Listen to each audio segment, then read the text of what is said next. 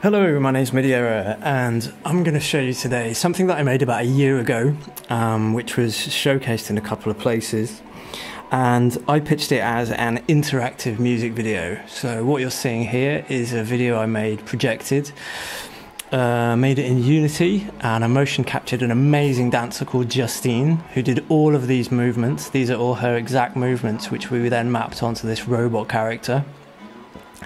But the idea of it being like an interactive installation,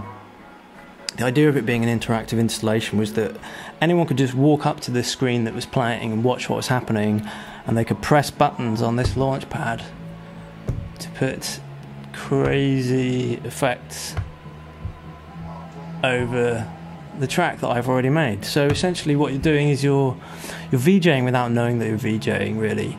And obviously the video is quite psychedelic as it is. There's loads of stuff going on. There's loads of like camera changes and warps. Like this is one big warp before the drop here. It actually goes out of the area of any content. But yeah, what you can do is you've got two layers of effects here. So you can press a layer, got like a blur effect, combine it with the layer below, and just really like flick around and make your own sort of changes to the video and add on top of it whatever you want to add on top of that particular moment. And there's loads of cool effects. That's an RGB delay. That's a really, really nice one.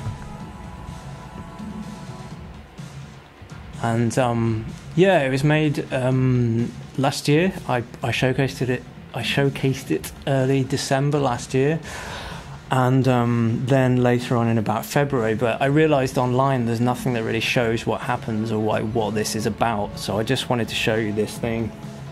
Yeah, you've got this one layer of effects, another layer of effects here. These two X's just remove both of those layers if you want to do that. And then, yeah, it's really simple. It's a really simple thing, but I thought it was a great introduction to VJing. It was a really useful thing for people to be able to play with.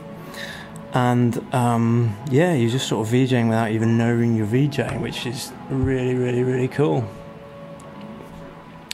I also need to thank a few people for this project, because it wasn't just me that did this. I've got to thank Becky for this, for the idea, the inception, the idea that I didn't think was going to be a good one, but it was amazing. Duncan and Scott for helping me program and learn how to use Unity, and also Iona for lending me her computer for a few days to actually make the generated music video behind this, the thing you can see bare bones. So that's it.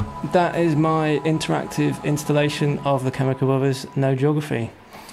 I'm Midiera, and I'll see you again soon.